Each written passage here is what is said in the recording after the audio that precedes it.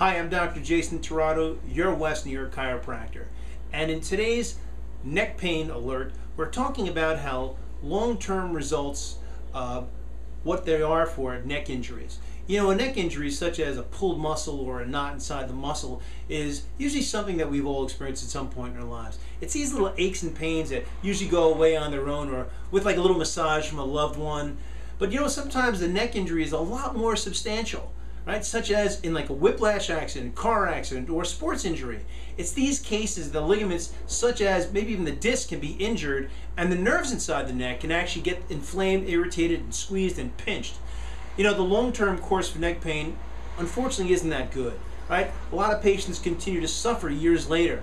One study even looked at outcomes after about 5 years, and they found out that about 50% of the patients continued to have pain and disability even with treatment.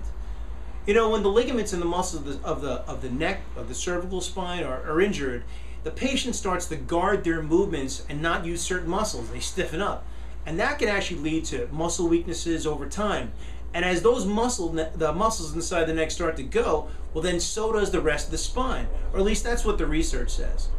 You know, following some type of traumatic insult or an injury to the neck, it's really important to have a proper examination, and including an x-ray.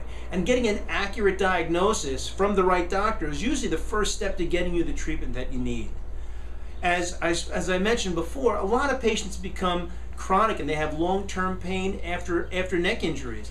And others will actually develop secondary lower back pain, maybe even 2 years down the road.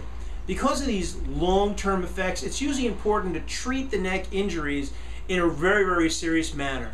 Ice just isn't going to do it. And it's these mechanical types of problems that are also not correctable through things like medication and cortisone injections and neck collars. Sometimes specific chiropractic care following sprains to the neck or injuries to the neck may actually move the joints inside the spine a lot better and ease the tension on the neck muscles and tissues. A lot of these mobility disorders, such as limited range, can also be improved with chiropractic adjustments. And as the joints begin to move much more normally, exercises can be added to improve strength and the range of motion. You know, by treating neck problems appropriately and early on, most of the patients can really get the best chance for long-term success. Alright, so I really feel if you've been listening up until this point, that it means maybe you might have a neck problem, or maybe you know a loved one or a friend that has a neck problem. If you know someone, you know what, maybe it's time to give me a call. My name is Dr. Jason Tirado, your West New York chiropractor. Take care and I'll see you soon.